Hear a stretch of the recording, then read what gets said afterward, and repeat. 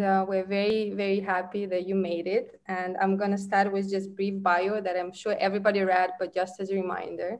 So Marion is a master's certified coach, has been since 2006, and a professional certified coach since 1998. Marion currently teaches her own unique ICF-approved coach training program, Laser Coach Your Way to Sustainable Success, emphasizing masterful coaching skills.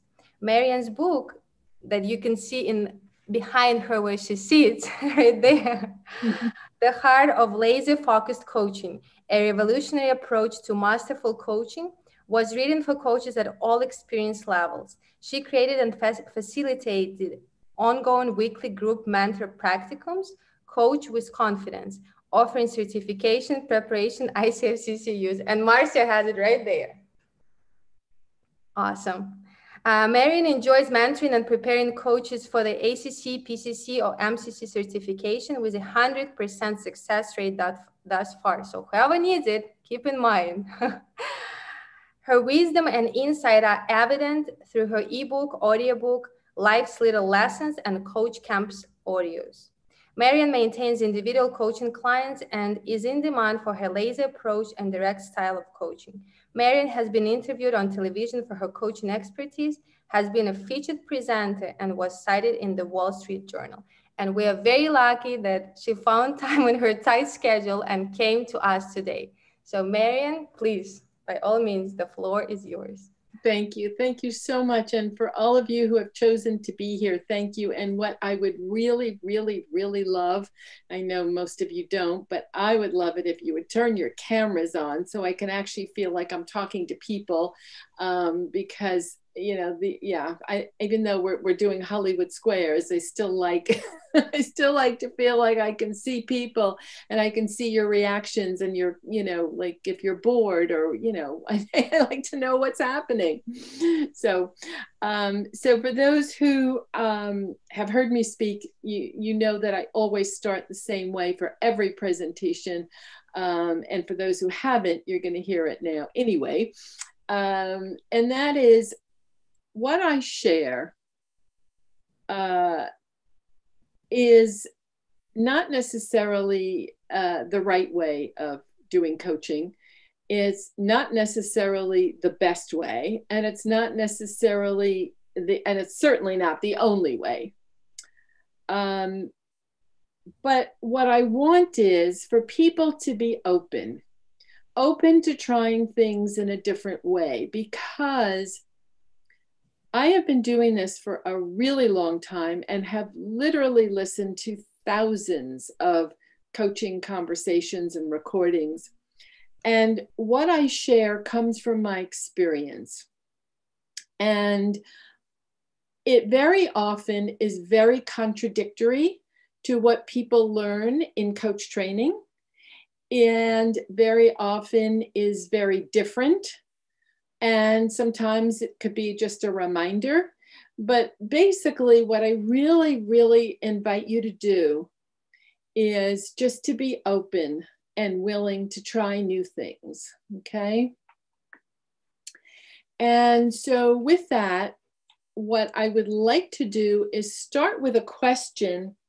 And I really would appreciate if you could actually turn yourself on if you can, and to answer the question, because it's an easy one, and to answer the question, and I really want to hear from a lot of people, because that's really helpful for everybody. So let me start with the question instead of teasing you, and that is, what do you think, in your opinion, what makes coaching masterful versus mediocre?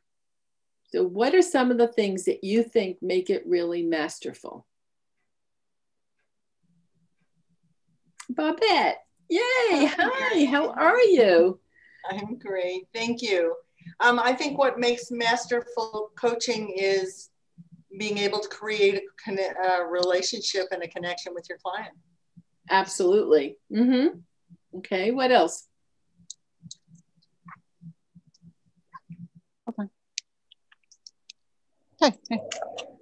Listening without judgment. Okay. Having curiosity. I'm sorry? Having curiosity. Yes. Yes, definitely. Mm-hmm. Marion, is when in a coaching session, when we get that moment where the client stops and takes the time to answer, so it goes really deep in what is really true. That's for me yeah. Excellent. Okay. Not being attached to the outcome. Yeah. Easy words. What, when we're in flow, dancing in the moment. Yes. What else? When a client has some kind of a discovery moment, an aha moment. Yeah, I think that's kind of what Marcia was referring to. Yes. However, we need to keep in mind that it doesn't necessarily mean we're doing masterful coaching. So here's why. Because if I'm listening as an assessor or observer, and the client pretty much, I'm going to put in quotes, coaches themselves and comes to some amazing realization, it may not be because of what I asked or what I've done as a coach. So you wouldn't even get, I'm just saying you wouldn't even get credit. So just to keep in mind that when they have these aha moments or big discoveries, it's really looking back and saying, was that because of something I said or asked? Okay, good. All right, what else? So what makes it masterful besides the things that you've said? The provocational aspect of coaching. I don't know what that means, Alexandra. Where are you? You want to speak? Yes. Yes. So what I mean is for me, what makes masterful is exactly what you are saying. The provocations we do with our clients, and whenever we reach out to a point that makes the difference, that's masterful for me. Yeah. Okay. Good. Susan. Yeah. Getting to the core.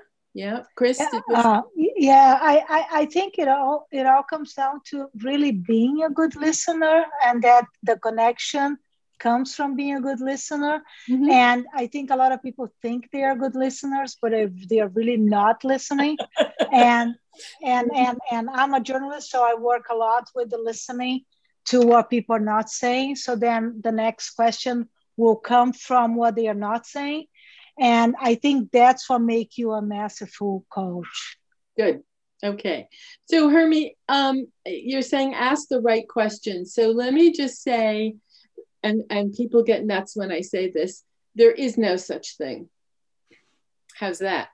And I say that because sometimes the simplest, shortest question can be the most powerful question of the entire conversation. And it could be, and I know I put this in the book where it could be, and what does that mean for you? That could be the most pivotal question of the entire conversation, and there's nothing special about it. So by thinking that we have to have these right questions or good questions, it kind of screws up the coaching, because there really is no such thing. The question, and we'll get into how to make them powerful no matter what. Or make them, have a great impact. But in general, if, I don't want people to get stuck on, I have to have the right question. Just so, I'm just pointing that out. Yeah, I'm sorry if I misspoke. I didn't say right questions or good questions. I said the questions coming from what? It was somebody else. No, it was somebody else. Okay. No, I know. Yeah, you said from what's not being said. Yeah, so that's what I said, the right questions. But the right questions could just be a reflection. It could be anything that's appropriate for the moment. Yes. But it's relevant at the time. Yep, exactly. Great. Okay. And I'm just curious, maybe you can, I don't know, unmute yourselves and just say, how many people have actually read the book? That's what I'm kind of curious about. I'm just about to start. I've got it recently. It's the next one. Okay. Anyone? Okay. I'm just asking. I started to, not entirely read. Okay. Well, I know Babette has. Well, even before it was really the book. Well, anyway, okay. So what I want to do now is tell you some of the things that I think make the coaching masterful, aside from, Thomas Leonard's laser coaching, of course. Aside from the things that you've said, I'm going to add some things. So one is that we need to go deeper versus broader. And people say, yeah, well, we kind of know that, but what does that really mean? And what it really means is that you never let anything go. And that means that the most amazing little things they could say, you pick up on that. You don't let things go. So when the client says, I found it really challenging because, this happened and that happened, and you're thinking to yourself, oh yeah, that would be challenging. No, you have to ask, what made that challenging for you? You see where I'm saying you don't let go of anything.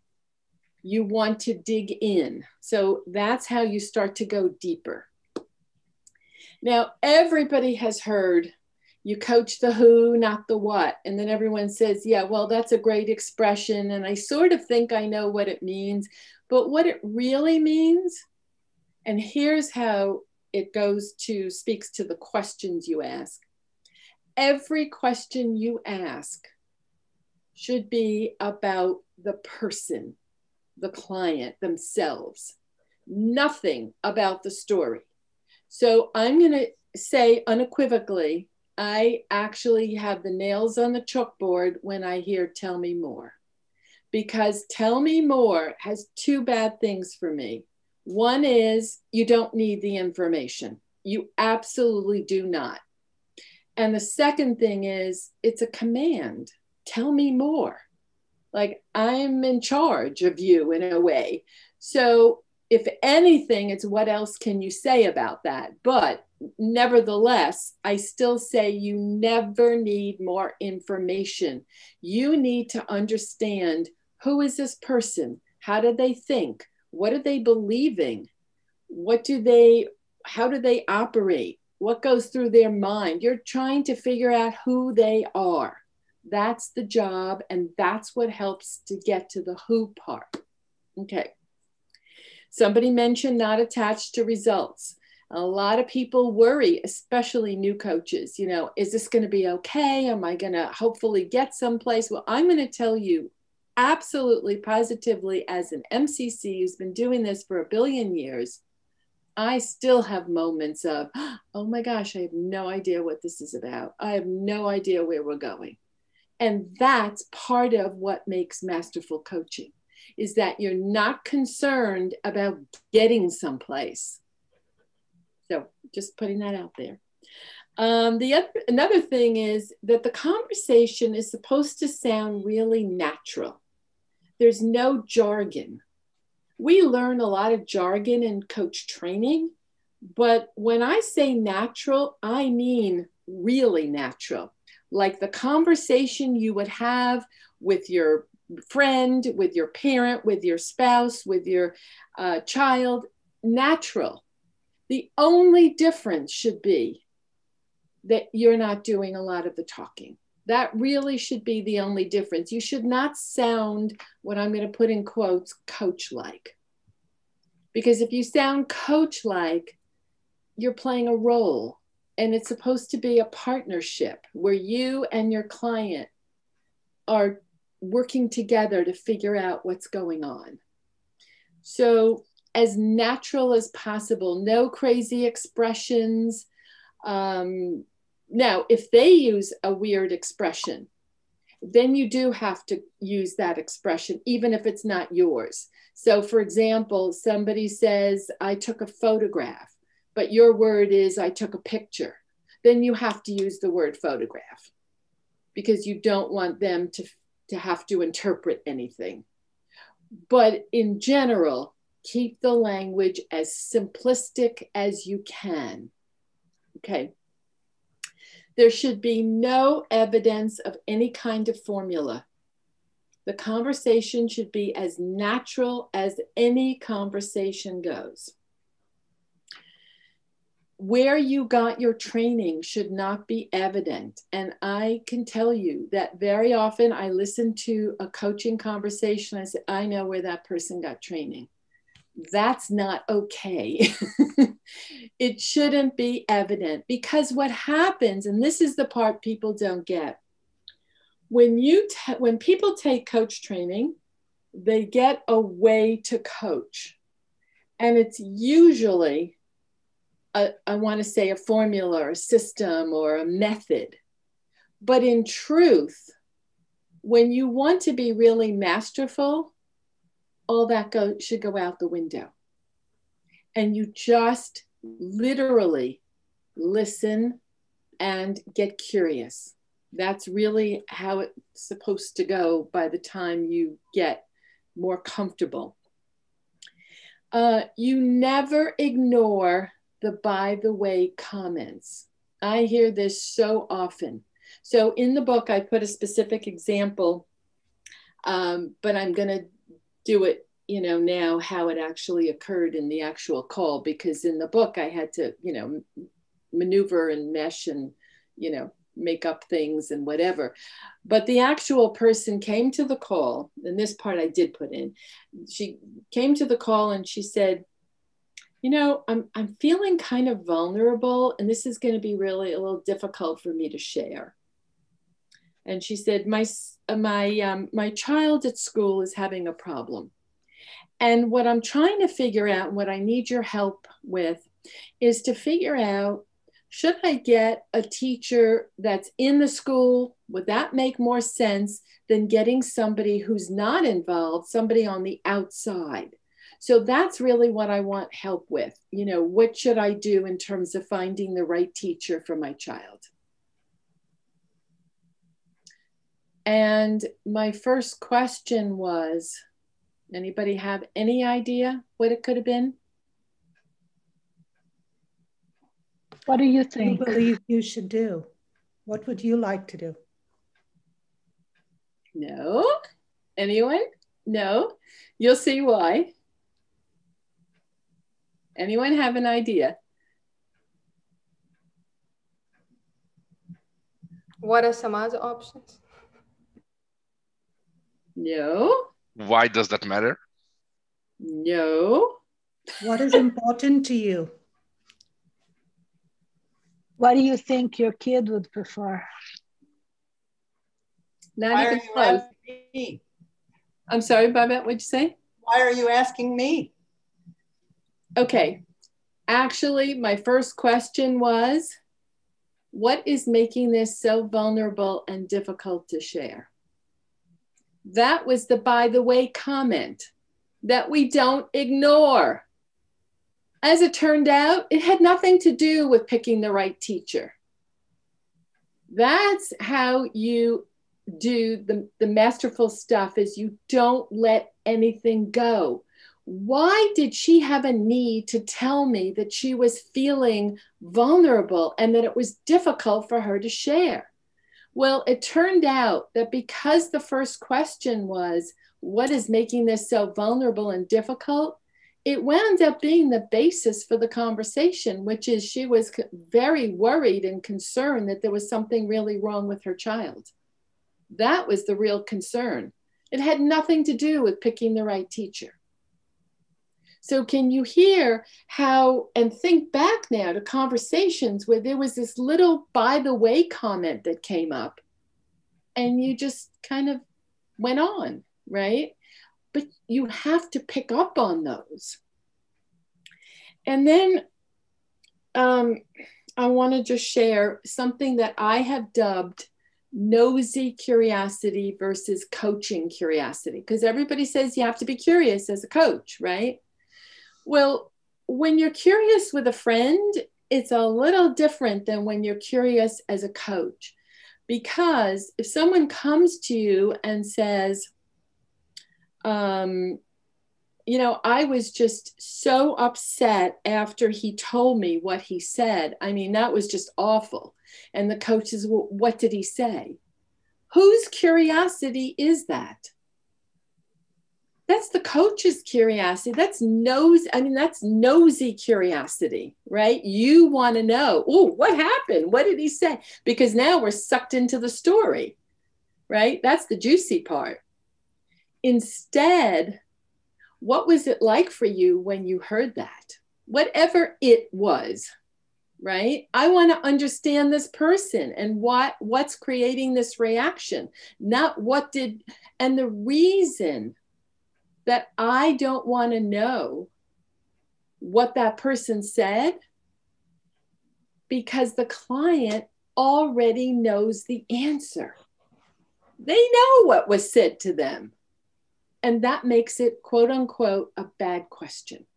If they already know the answer, then it's your nosy curiosity.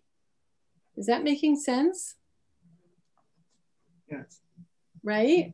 And if it's something that you're curious about, like, so what was that like for you when you heard it? I am trying to understand this person. That's the who part, right? And that's something that that person has probably not really thought about. Well, you know, at first I was upset, but then when I thought about, I'm going to get great information.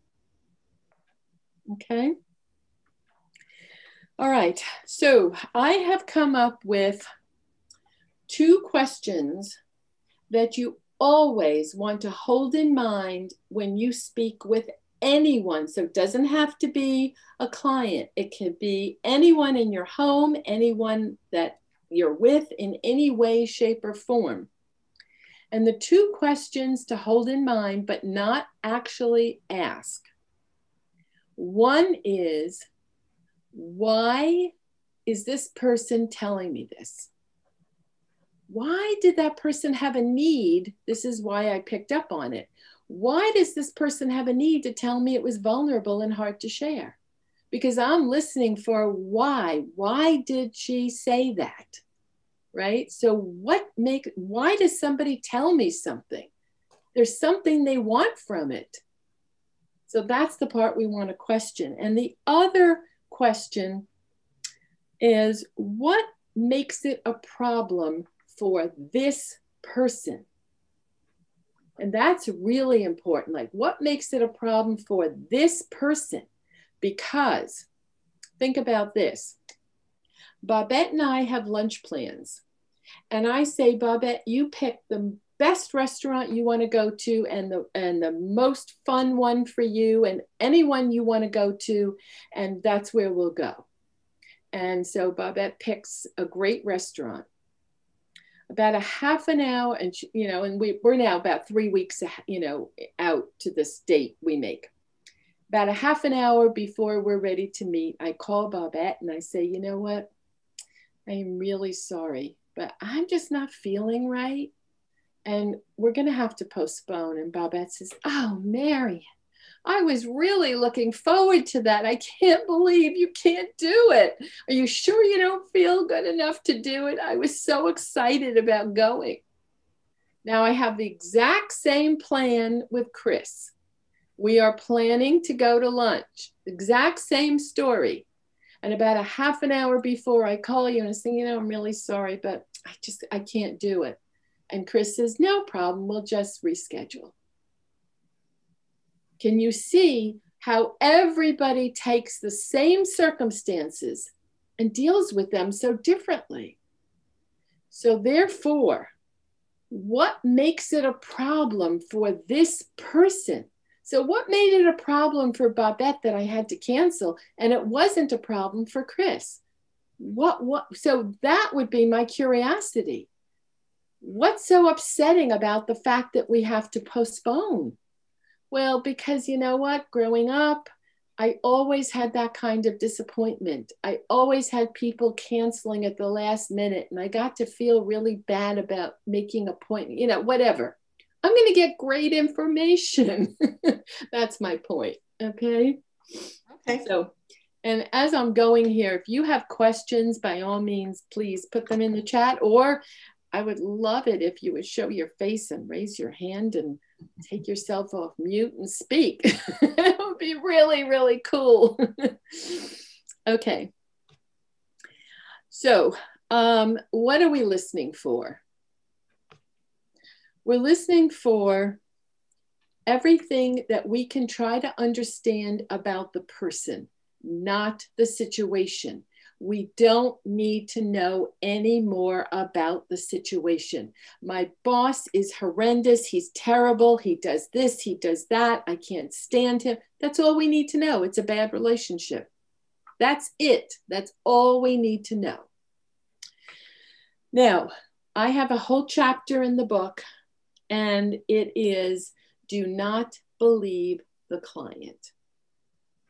And I was going to name the book Don't Believe the Client, but I didn't think anybody would buy it. So what do I mean by don't believe the client? Do not believe the client. Because 95% of what they tell us is their perception. It's not necessarily the truth. So when the client says, you know, if I leave this job, I'll never be happy again. Do we know that as a fact? No. If I stop exercising, I will get fat. Really? Do we know that? No, it's not a fact.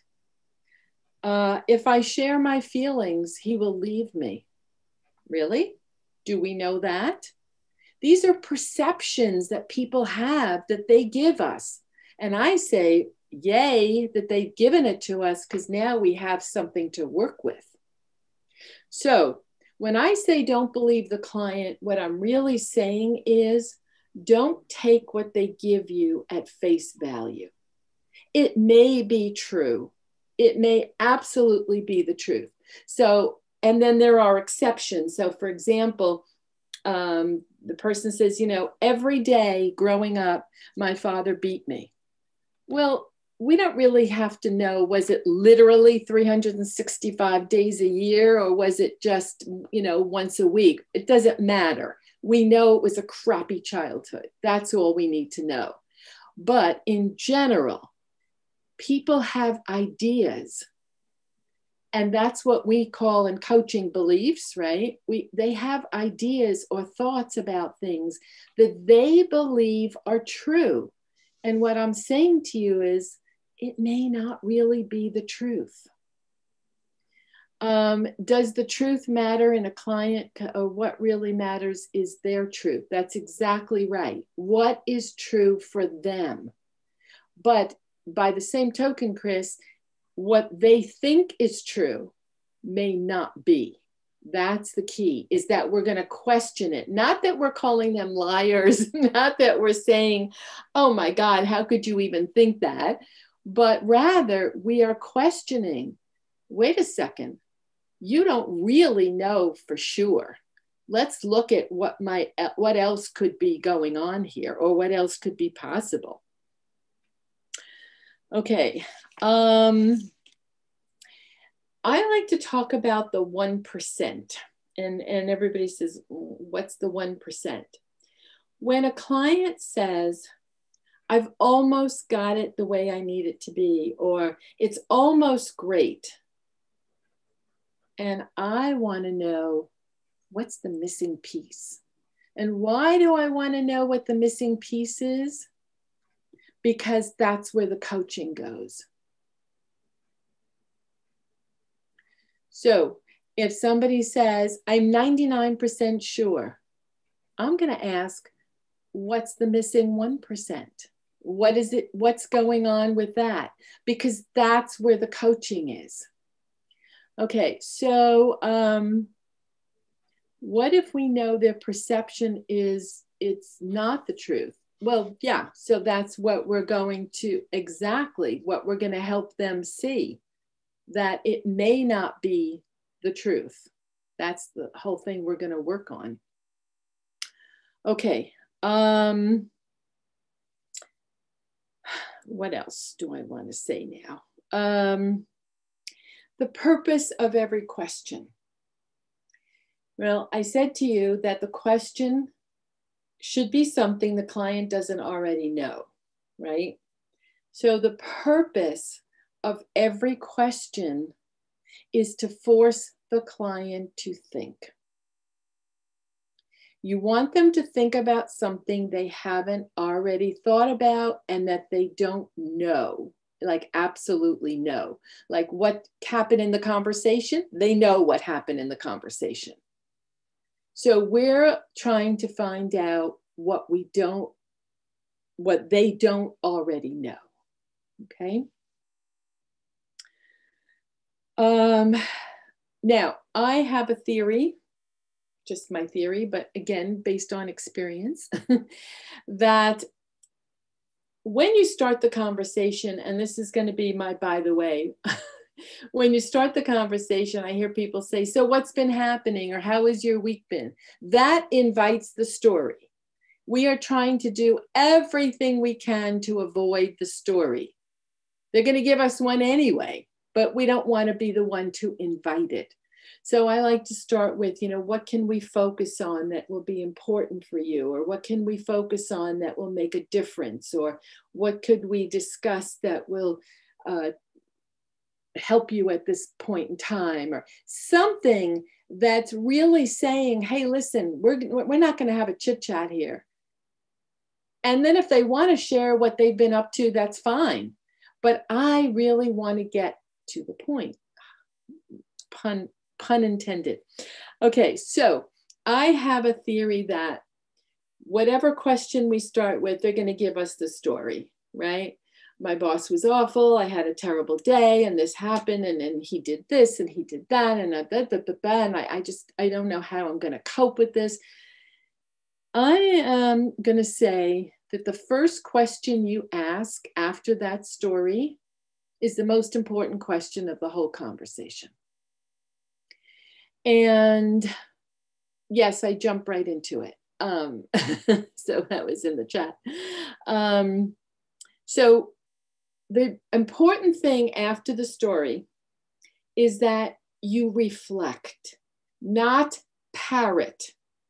So I remember giving a talk and giving this example. The client says, I am so upset. I just found out my husband cheated on me. I'm freaked out. I don't know what this is going to mean for me. I don't know if it means I'm getting divorced. I don't know if I should share this with my children.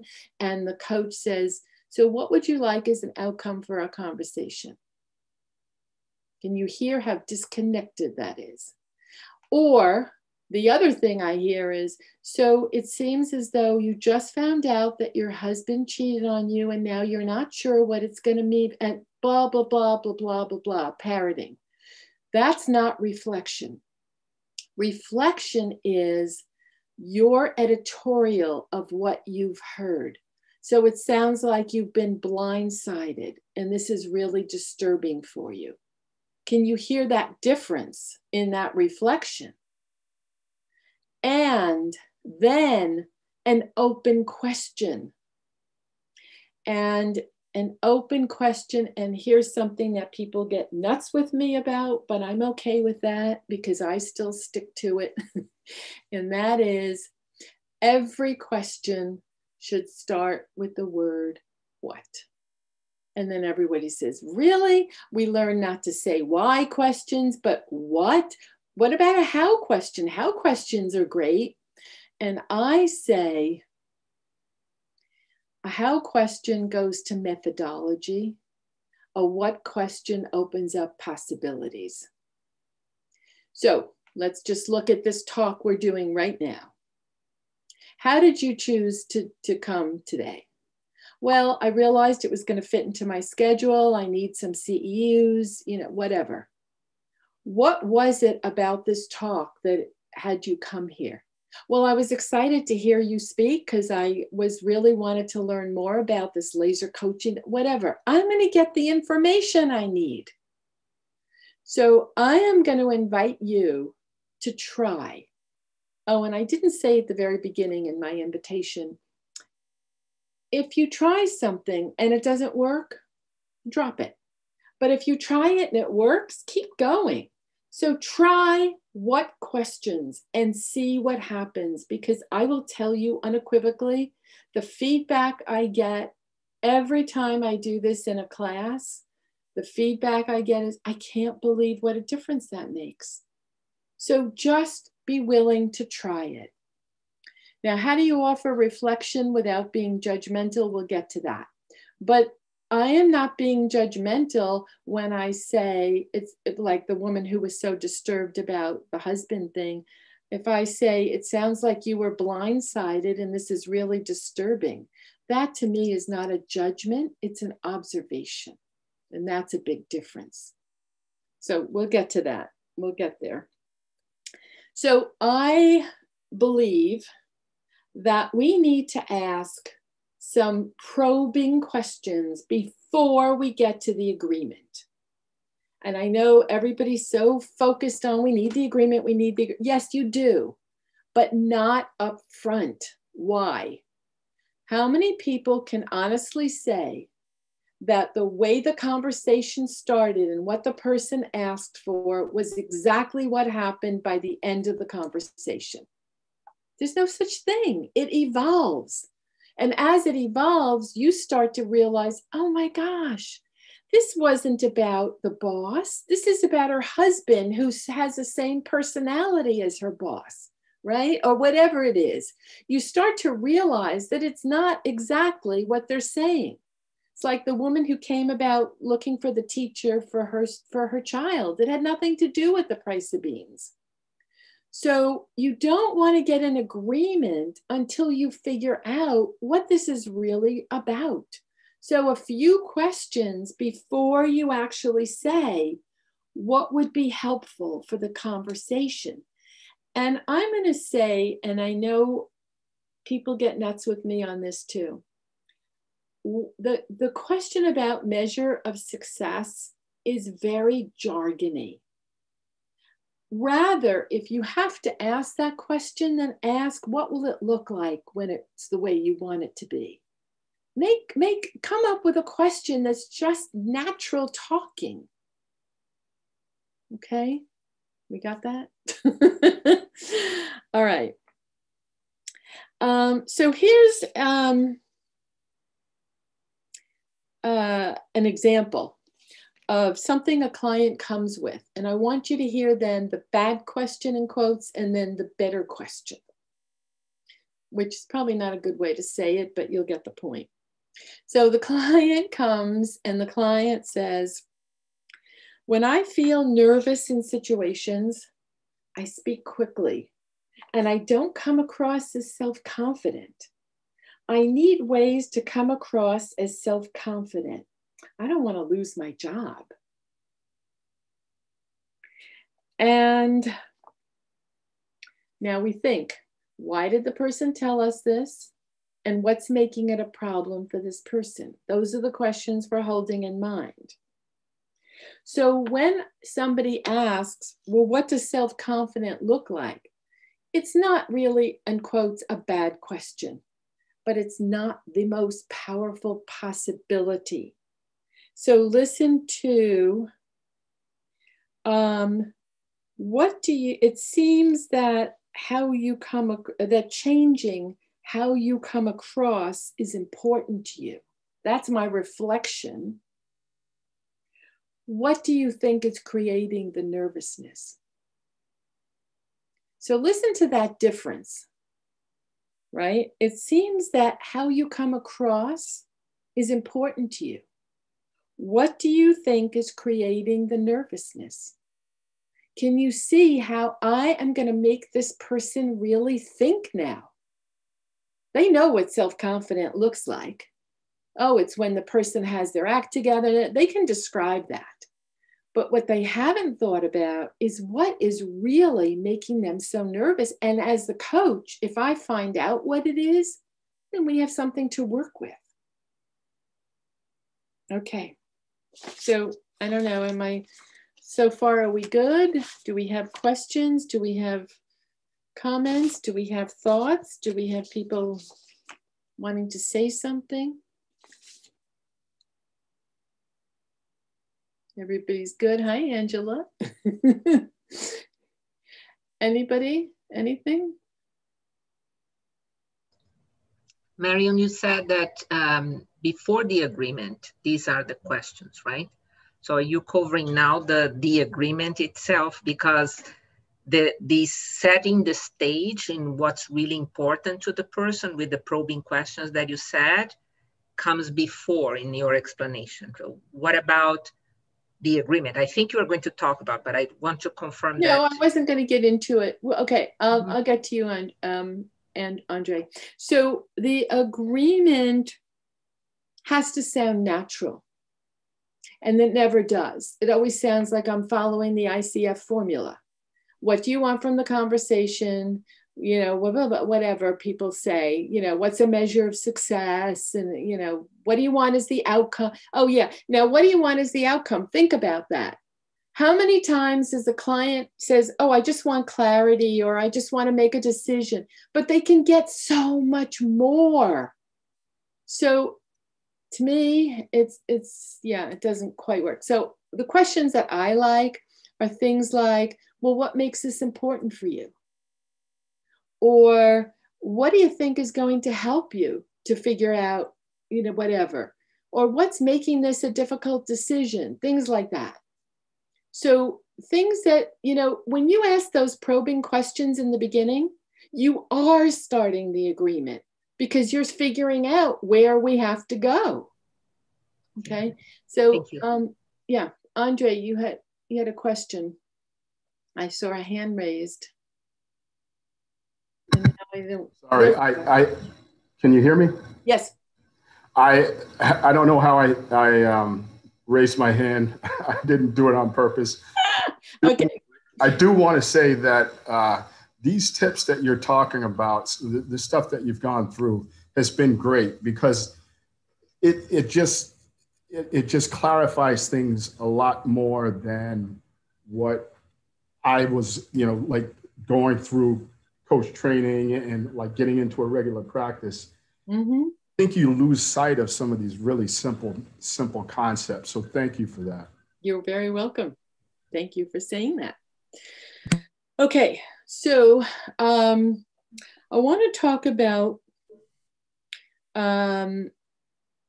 direct communication, which is now unfortunately 7.11 only in the new competencies. And it was a separate competency. And to be honest, it was my absolute favorite. So, and it's now only 7.11. I'm going to share observations and feedback without comments and without, forget how it's worded exactly. But the bottom line is that's the only thing now that actually says direct communication. So I'm going to say to you that you can actually say anything you want to say to your client. No matter what pops into your mind, you can say it. The key is how you do it. And I have 3 basic guidelines. Okay? One is you're going to observe, you're going to own your observation. In my opinion, the way I see this, from my perspective, it seems as though that kind of language, like I am now going to own this as my perception. This is what I'm thinking. It may be true and it may not. And I'm fine with that, but I need to own this, that this is my thinking. So from my perspective, it seems like, or whatever the thing is, the second guideline, you don't use the word you. Because if you use the word you, it's accusatory, and I'm telling you something as if it's the truth, and I don't know that it's the truth. And I'll give you an example in a moment. And the third guideline is that you ask a mini question. So the client is talking about something and you say to yourself, oh, this is interesting. That person really does sound pretty pissed about it. How are you going to say that to the client? where you're first going to own this. You know, as I'm listening, it seems as though there's some anger going on. What do you think? Now imagine if instead I said, you know, as I'm listening, you sound angry. Can you hear that huge difference? I don't use the word you. It's sometimes tricky and a little hard to phrase, but you can do it. If you practice, you can do it easily, because I just think of it as talking in third person. So I'm going to own it. I'm going to put it out there without the word you, and then I'm going to ask a mini question. I am not going to ask a normal question that moves the conversation forward. I am asking a mini question to let the client respond to what I've shared, because they may agree and they may not agree, right? I mean, I could be dead wrong. And the client could say, you know what? I'm not angry. I think I'm just really frustrated. Well, that's fine. Now I have the information I need. That, you know, I don't have to be right. But I can't say you sound angry, because that's me telling them that this is what's coming across in a way that they're going to want to say, oh my gosh, she thinks I sound angry. I didn't think I sounded. It's just going to create friction. So 3 guidelines for direct communication. 1, talk about it from your perspective, the way you observe it. Don't use the word you, and follow it with a mini question. What do you think? What's true about that? What comes up for you? What does that sound like? Any mini question is fine. Okay. Now, we're going to look at the shift, because everybody said, you know, we all know the client, we want the client to have that aha moment. Well, I'm here to tell you that those aha moments are supposed to come throughout the conversation. It's not necessarily one big one. And the way they come is from your reflections, because you're reflecting something they are not even realizing. Or you're doing direct communication and you're sharing something that they didn't notice or see. Okay, so let's look at some ways.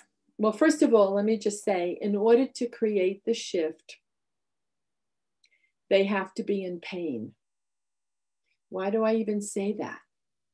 Because if the client doesn't realize just how painful something is, that means their current situation, they're not motivated to do it differently, because we can all get comfortable with pain.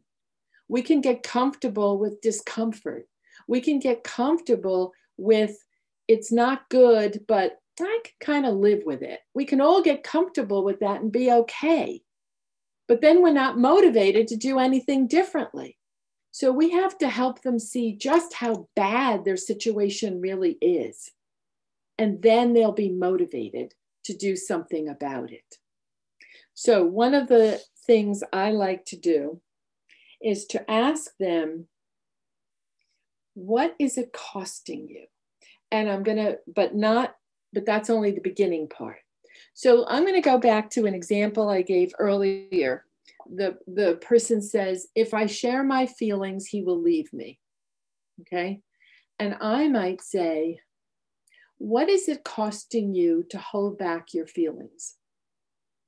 Well, it doesn't feel authentic. I feel like I'm always stifling. It takes up a lot of my energy, whatever. I promise you, absolutely promise, whatever they answer to that question, they already know that answer. And therefore, the key is, what else besides your energy, stifling your feelings, whatever they've said, what else is it costing you to hold back your feelings? And what do you think happens from that question?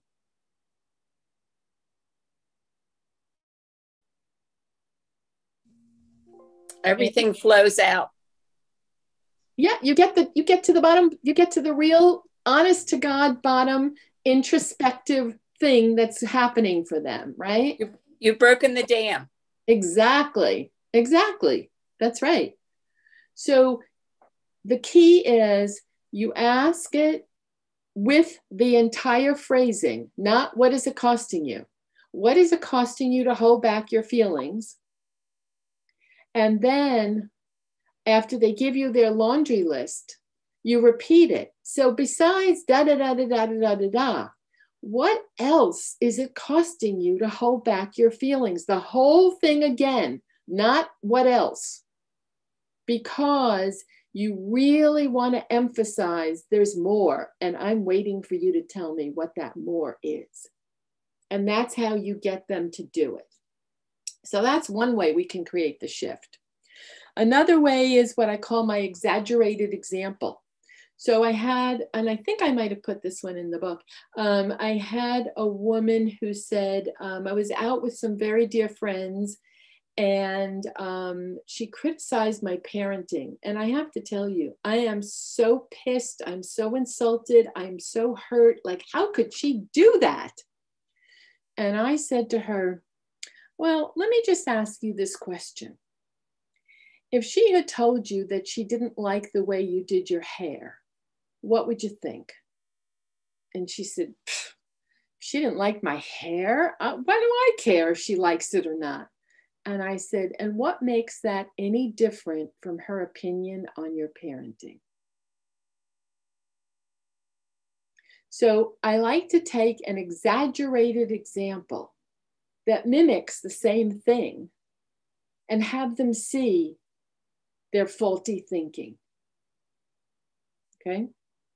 Another thing that I really love is what if you knew?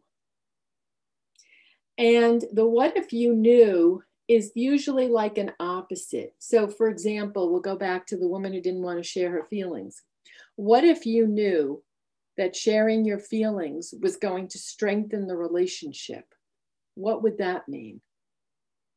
Now, we don't know that it will strengthen. He might leave, right? We know that. But at least let's open the door, because we want to help this person see that what they've been doing is extremely painful to keep holding back, and that they need to do something different. So what if you knew? And then you, not that you're trying to convince them of something, then it doesn't work. But what if you knew, almost like saying the opposite is true? What if you knew that this was going to work? Or what if you knew it wasn't going to work? Whatever their thing is. Okay. Another way is to remove the obstacle. People always say, well, I wouldn't have enough time to do that, right? I wouldn't have enough energy for that. I wouldn't have enough, whatever. There's some obstacle in the way.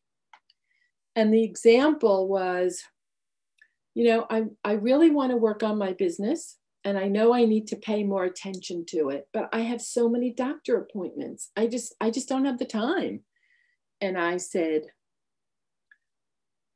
what if you didn't have any doctor appointments? What would be different? And you know what I heard? Oh, then I'd have to work on my business. So just know that when they're giving you an excuse and you're helping them see that's exactly what it is. Now, during COVID time, imagine someone saying, I don't have the time, right? And we can say to them, hey, listen, where are you going? You know, you think you're running around and having a social life and, you know, going to meetings? I don't think so. You know, you're home with Zoom. So think about, you know, how they put something in the way that's really just an excuse. Okay. What would you like to work on today or focus on today? Yeah, that's okay. Not quite as strong as what can we look at that's really going to make a difference for you, or something in that vein. Okay. And then, of course, we're listening for the discrepancy or the disconnect, right? The thing that's not jiving. So I had a woman who was talking about her job, and she said that I can see it's going to become redundant, and they're going to wipe out everything that I've been doing. And it's unfortunate. And I really love this job, but I can already see the handwriting on the wall. So I really need to pick up on my starting my own business. And I've started, but I need to do more with that because I can see the job is disappearing. About 15 minutes into the conversation, she said, I just love this job so much, and I just want to stay with it, and I just want to keep it going. Wait a second. Not that long ago, I heard that it was going to become redundant and was going to be disappearing. What's really true? And that's when she had to admit, yeah, it is going away, and I do have to give it up. So you get the point there. Okay, and so now what we're going to do, I am going to play, well, just before I play, let me just set this up. So you're going to be listening to an actual piece of a coaching conversation. And I know that there are going to be some real pushback comments around this because I've heard this many a time, and I'm okay with that, and I can explain what happened in this conversation. But oh, I know what I didn't mention, and I'm really sorry that I didn't. Let me quickly do that first. Sorry, is that I have come up with 25 themes. Every coaching conversation has at least one theme in it. And so far, no one's been able to come up with a theme aside from the 25 that I've come up with. So every conversation has themes going on, like hardware store for milk. Like, why are you trying to get that from that person when they can't, they're just not capable of giving it to you? Or taking it personally, like it's always about you. Or the either or, right? Well, I can do it this way or I can do it that way. Well, no, there are other possibilities that either you haven't thought of or you can combine the two. Or so there are going to be themes that show up, all based on self-esteem. That's what they're all based on. How do we really feel about ourselves? That's what comes out in everything they bring to us. And everything we think, it's really about what do we really think about ourselves? And think of any conflict you've ever had. And it's really based on who do I think I am, right? So there are themes like wherever you go, there you are. So I had somebody who said, well, I'm having such a problem meeting somebody. This was, years ago. I'm having so much trouble meeting. I really want to find a relationship and meet someone, but it's not happening where I live. So I need to move somewhere else. Well, yeah, except wherever you go, there you are. And what I've heard is it's not the problem about meeting someone. It's you that's the problem, right? So people think that going someplace else is going to change things. Well, yes, it might, but it kind of depends. You're the common denominator taking it with you.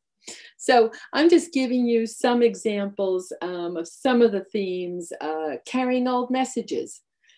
People who have heard something as children, we hear all these messages from our peers, from our parents, from our teachers, and then we carry them with us as if they're still true. And now as adults, they don't have to be true anymore.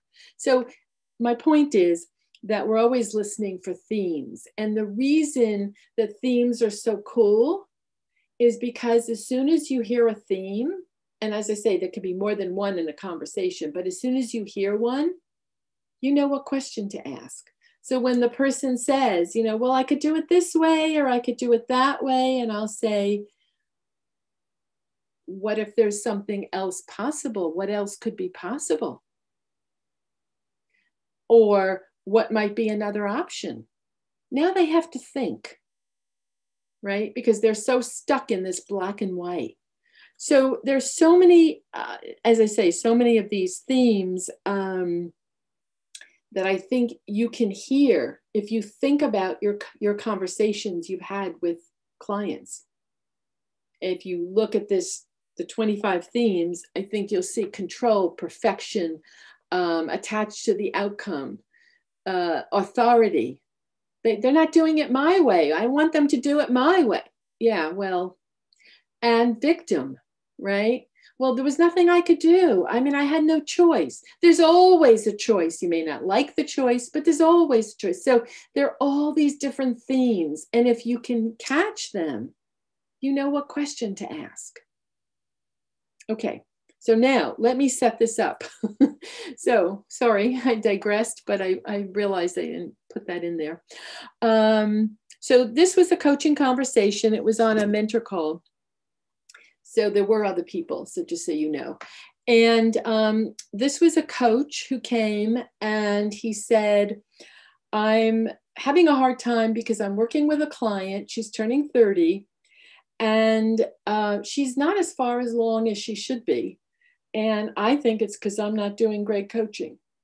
That's where it started. Okay. And then we had, I'm going to say about 10 minutes. And you're going to hear what happens from that 10-minute point until just before the ending. Okay, so you're going to hear the main portion, and you'll notice that not every question started with the word "what," because it was just in the moment and it just felt more appropriate. But that I still say try it out. Okay, so let me. Get this started. See if I can get this right.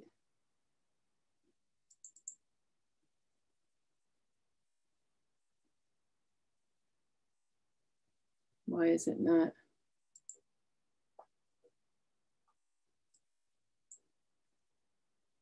Here it comes.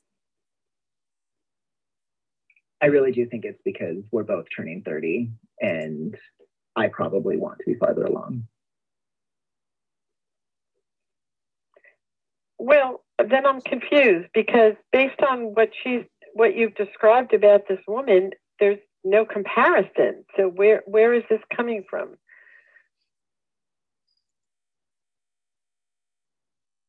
So you heard he's also turning 30. That's really what the hang up was.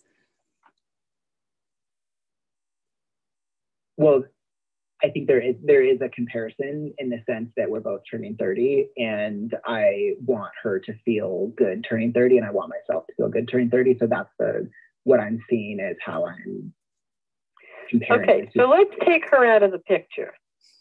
So okay. What's up with you not feeling good about turning 30?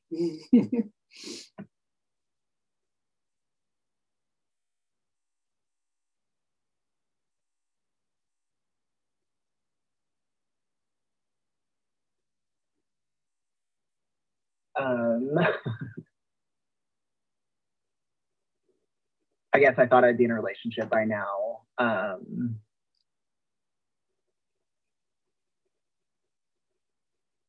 I am just now paying off like the business debt. So our business is doing really good. The debt's finally paid off. And now I'm like unsure of how much money to take out of the business. And so I just feel a little bit unstable. Whereas at 30, like I thought I'd feel more stable. But I am talking to a finance person that's helping with all of that to figure out what's realistic to be able to take out of the company now that all the debt's paid off. So yeah, I think it has to do with the business growth, being in a relationship, thinking I'd have a relationship by now. And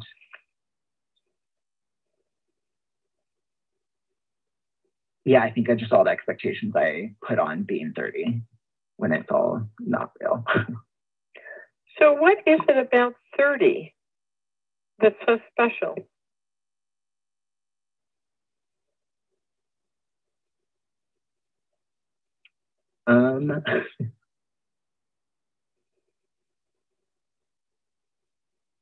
I think I had this idea that I'd have everything figured out by 30, that like be with somebody, I'd be being able to buy a place, I would be able, like, I'd have stability. Like, I looked at 30 as like, oh my gosh, kind of not like really the growing's done, but it's life becomes more stable. And I don't think that that's it yet, which I know is unrealistic because 30 is still young.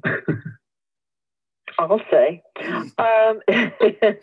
So, okay, so what if you knew that what you're describing is more like 50 rather than 30? What difference would that make?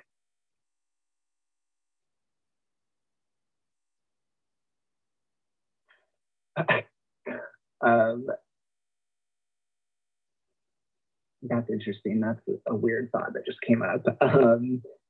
That then I'm just, I guess, normal, or then I'm just, I didn't like achieve more than what's possible. Like, I don't know, I think I have my expectation on myself to like go above and beyond. Really? I know I don't want to wait till 50. Mm-hmm. And where is that all coming from?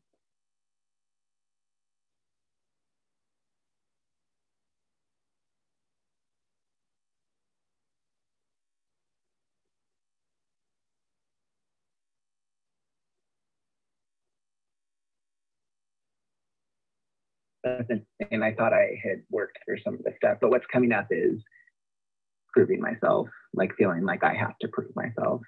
To whom? That's the thing. I have no idea. I guess obviously myself. But yeah, there's this belief that like there's always more and nothing's ever enough, and I'm always striving for more and more and more. Where does that come from? That's the third time.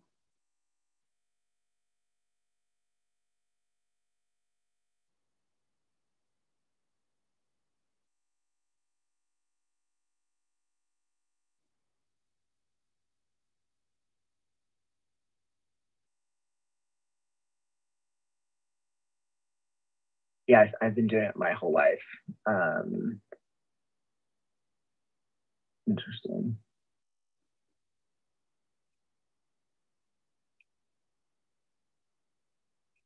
Yeah, it comes from just feeling different my entire life and always having to prove myself and make myself worthy, I guess. Mm-hmm.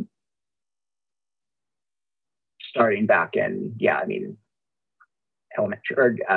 elementary school with friends. Mm-hmm. And then, throughout my whole life. Mm-hmm. Yeah.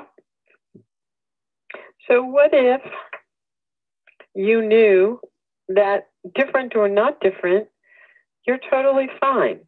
What would that do for you?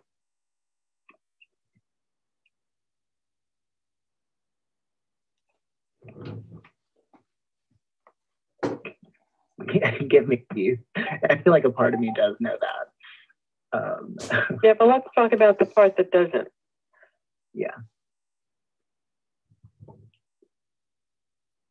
That's the 1%.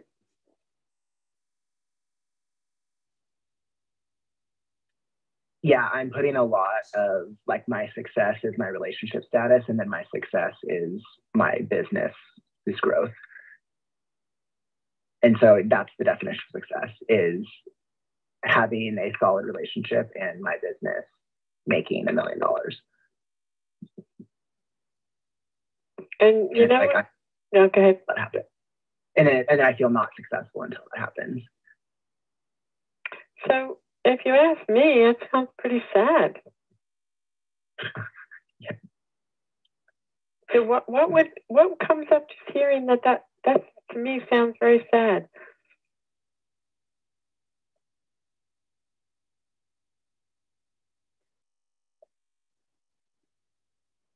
Yeah, because then I'm never happy where I am until Right. that happens, and then it's something outside of myself instead of just having happiness inside of me.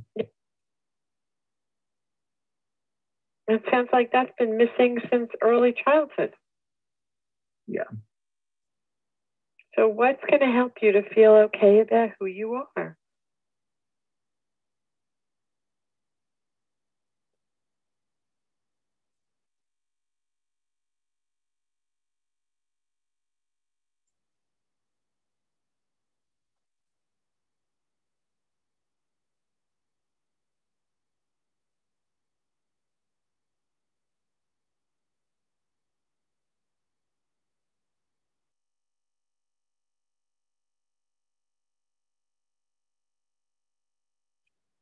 I don't know. Well, it's releasing the need for a relationship, like, and like that making me whole, like that being success.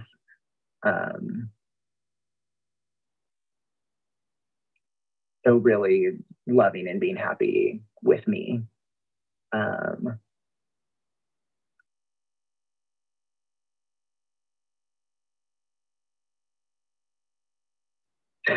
this interesting?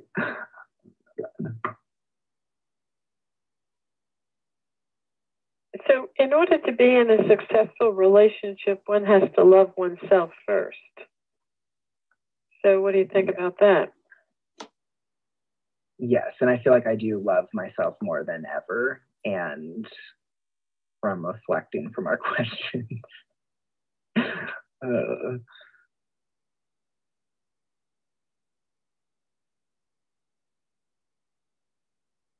well, if that were really true, then seeking a relationship or seeking more money or something wouldn't really be the end all be all. Right. Yeah. So what does that mean then? Yeah, I want to disconnect that being success for sure. I don't want that to be the end all be all. Okay, so what's going to help you do that?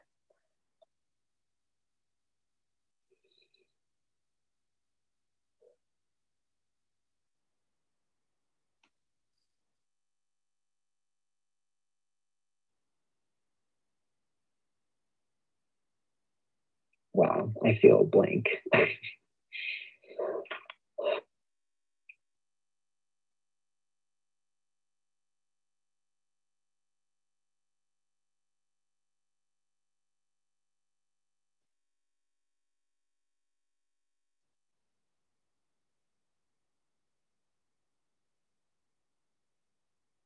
mean, I want to say focus on what I have and be grateful for what I have, but that just feels empty. I would love to just stop thinking that, but I don't know how, I guess.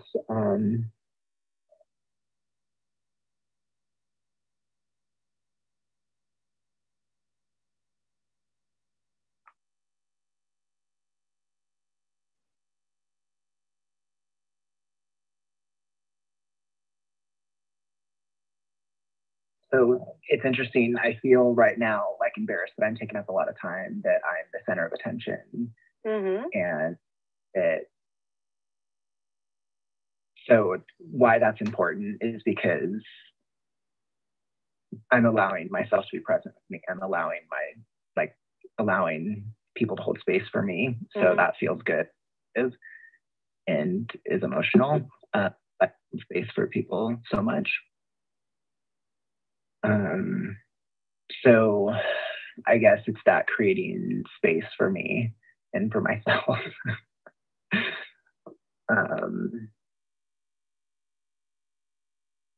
Really listening to myself and creating opportunities to be with myself and to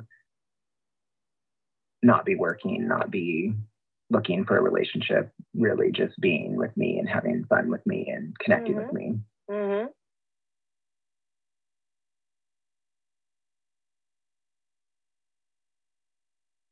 It sounds pretty cool.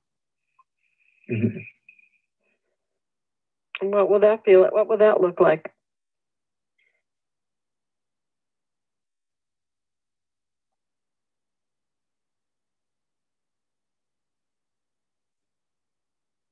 Slowing down, not having my days completely packed full.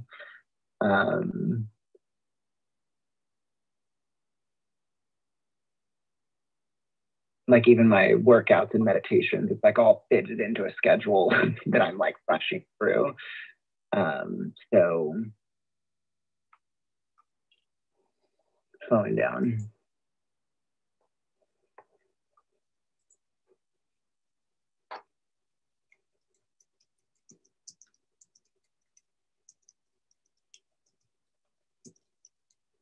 Being more present.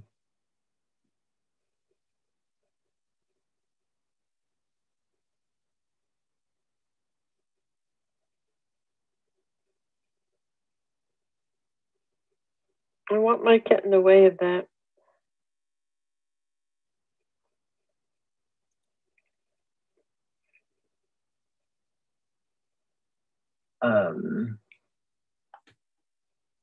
the fact that I have like over 100 clients and have other people in the business that are depending on me.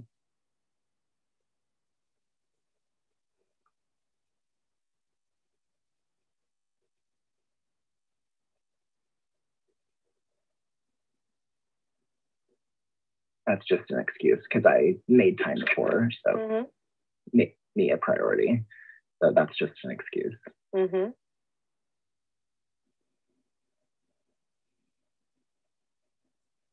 And not using that, just repeating myself.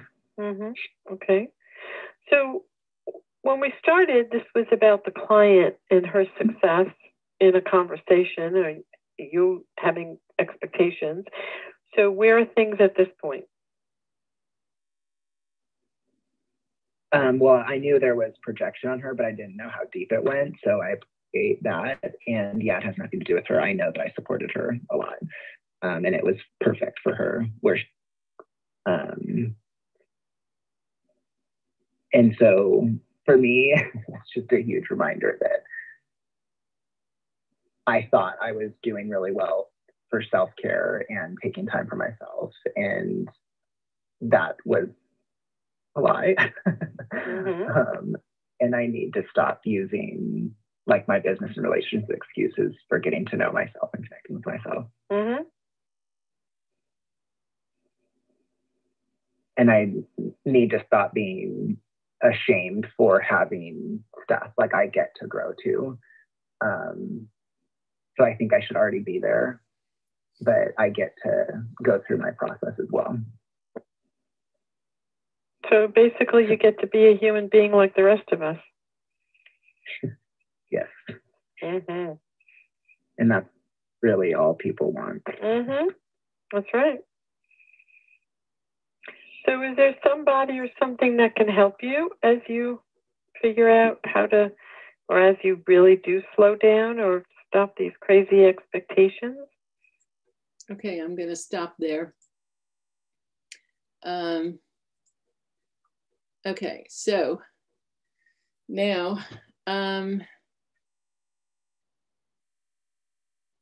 okay, so and your question, he mentioned shouldn't. What was that about? I don't remember where that was. But he just said should too. So it's should and shouldn't, and I think it's avoidance. You know, I don't know that shoulds or shouldn'ts are good words to use. No, I agree. But he did shift. And by the next time he reported that he really had changed how he was approaching things and that he really was taking time and so on. And that's what it sounded like to me. I mean, that was enough for one conversation. Now you also have to understand the beginning was maybe 10 minutes, maybe less. And this was 15 minutes. And you can see how deep it went in 15 minutes. And then, of course, there was the ending. So you can do a really deep conversation in a half an hour without sweat. Okay, so I'm open now to two things. Number one, commenting on what you've heard and asking questions. So go. I just wanted to say, Marion, I found that a little bit painful to listen to, just like imagining I'm the client. But your use of space and silence was extraordinary. I don't have that skill yet. I really, really try, but that's like you said, that's the best coaching tool. And it is, there's no doubt. I find that in the times I do be quiet and listen and let silence take over, after I give them enough space, they'll answer. And then sometimes I won't even ask what else. I'll just let them sit with their answer and 10 seconds of silence. And then they'll go essentially like, okay, here's what it really is. Yeah. So what is it that makes you think, I mean, that doesn't sound true, that you don't have this? It's, you know, when you think about it in this way. Silence is the easiest and the hardest. It's the easiest because literally you don't have to do anything except sit back. That to me, I mean, I just sit back and like wait, you know, and see what they have to say. Yeah. The hardest, because we want to jump in so badly. But why? Why jump in when they're going to give us all this stuff? Yeah, don't do the heavy lifting. Let them do it. Exactly. Right? Exactly. It's true. I found out I wouldn't say the hard way. I was actually in a conversation with a client, and I was trying so hard to come up with like Hermie said, the right question. And I just couldn't think of one. And so I was quiet to me, seemed very uncomfortable.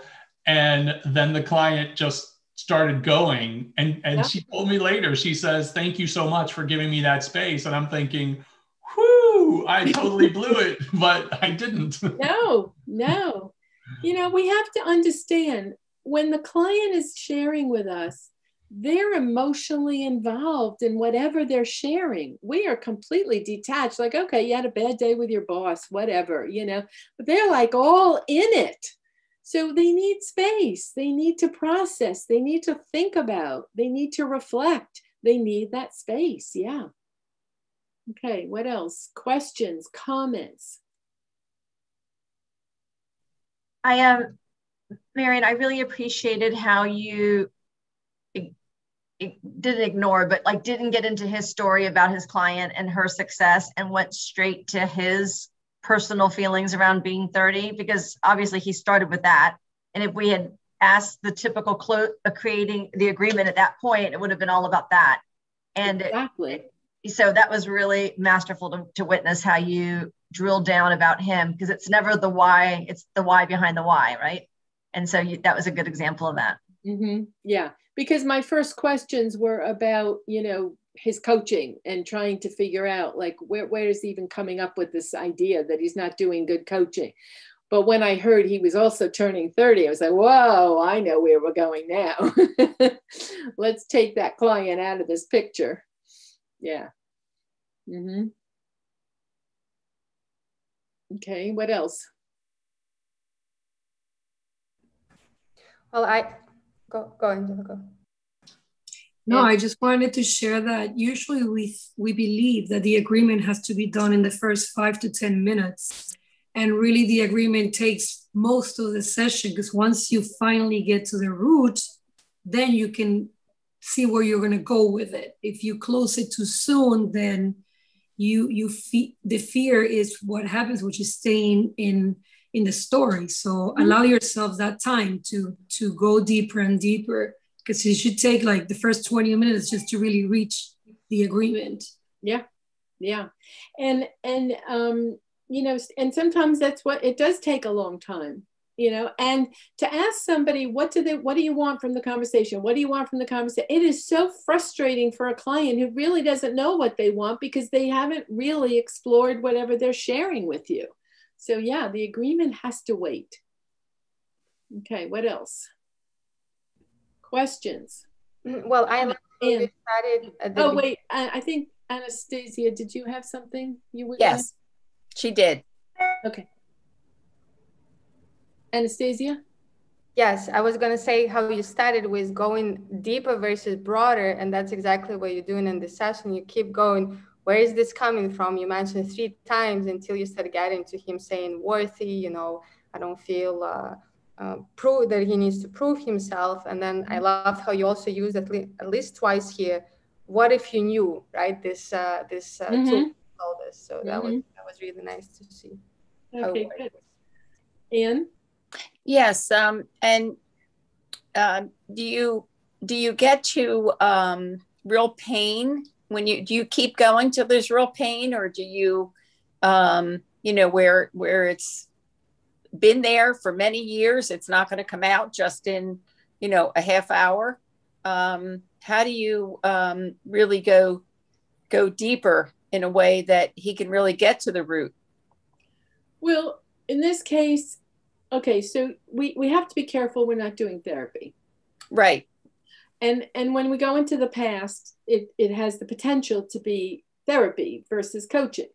So my way of staying out of therapy is you can dip into the past, like find out what that root is. My teacher told me, my mother said, my father did, right? Whatever that root is.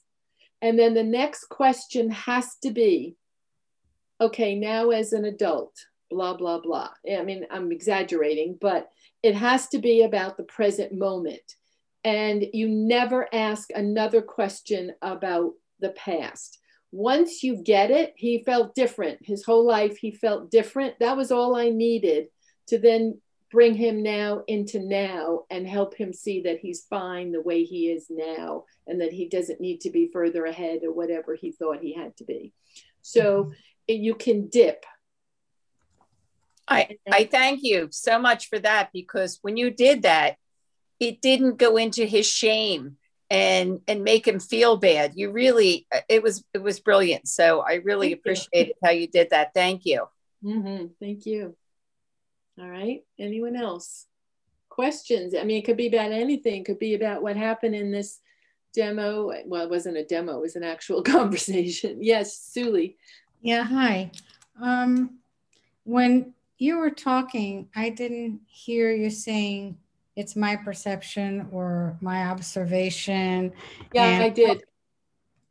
I did when I said, to me, this sounds pretty sad.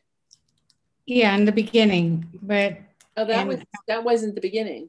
But anyway, go ahead. Sorry. No, okay. I was thinking if I was doing my PCC and when the questioning that way, would I pass it? When you're questioning what way? The way that we question and following the different competencies. It was just a question to see if I conducted myself in that manner. Yeah, I think it gets tricky with PCC only because it looks very formulaic. Yeah. And people are so hung up on making sure they hit their points. And that's what makes it, in my opinion, bad coaching. So if you think about not focusing on PCC, focus on MCC. That's what when I teach, in the first lesson, they're already learning how to separate the person from the story, literally in the first lesson, because you want to know what MCC is supposed to be like and sound like versus settle for PCC, which has all these little criteria that could make a person nuts. Yeah, and that's, doing what you did is actually the art of coaching. Yeah. And, following 3.1, 4.2, it takes away from your ability to really be an impactful and go deep. So, yeah, but if you go back now and look at those markers, you'll see there was presence, there was direct communication, all they were there, but I never thought about them, right? Yeah. So is that enough of an answer, Suli? Yes. Okay. And thank you. This was really great. Good. All right. So Claire, your question is, sounds pretty sad, seems a bit judgmental. Yeah. So it wasn't a judgment only because I said, to me, it sounds kind of sad. What does that mean when you hear that's what I'm thinking? I said something, I'm paraphrasing now, but that's pretty much what I said. So he could have easily said, something completely different. Now, I could have also said, what you're describing is more like a 50-year-old, and at your age, it doesn't even seem remotely realistic from what I'm hearing, so I could have done it in a really soft way, so to speak, and still get that same thing across. But with the rapport and everything, people know that's my style. I'm going to just put it out there, what I'm thinking. And to be honest, the word I really wanted to use was pathetic, but that I wouldn't have done. But I did think, to be 30 and to think that you're supposed to have $1 million and be in a relationship and have your life all together. To me, that's, at my age now, I look, at somebody 30 who's like a baby and say, I don't think so. That's pretty sad. And I thought that it was wrecking him. That's what he thought was true, right? That's what he thought was true. And that's the part where I had to help him see that it really wasn't realistic. Yeah. Thank you. So I hope that helps to say that it wasn't so judgmental. Thank you. Okay, anyone else before we have to close down? Anyone? Questions, comments, thoughts? So I will make a comment, Marion, because what you said here, and I was checking the book, is page 102, is about the themes. Because before the demo, you mentioned the themes, right? And really having that in mind is helpful to build the challenge that we want to, because there is always the number of stories or the main themes, as you said, right? Which is helpful to the coach and say, it seems that. So we kind of have, I'm going to use the hammer or the screwdriver or something and feel comfortable in what tool to use and just be present, you know, that's the mastering. Even if we were handymen using the tools at that moment, because we saw that before, right? And having the themes as you present in the book is really helpful, right? Yeah, I mean, I find them to be, like, I used to, when I had them before my book was out and people in the class would get the themes, I made them like almost sign a paper that they would never share them with anybody, because I thought they were just so amazing to have them. Because once you have them, the questions are so much easier. You just know what to do, and you pick up on things so much faster.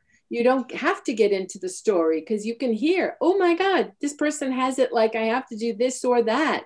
And that's not true. Or, oh my gosh, this person's the victim. I have to help them see they do have choices.